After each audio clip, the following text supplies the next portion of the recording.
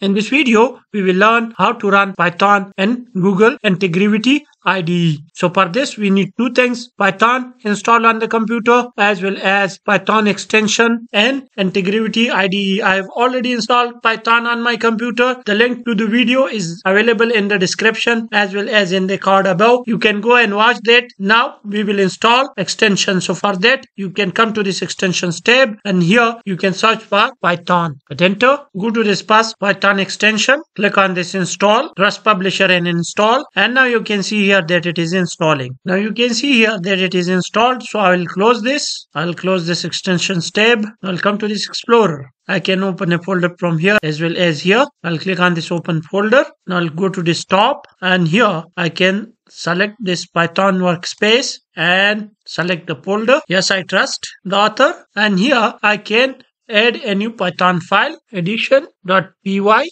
Hit enter. Now I can ask Claude here to write me a Python addition program. Now you can see here that it has created me this Python program and shown in this edition.py. I'll accept this. Now I'll go here and run Python file.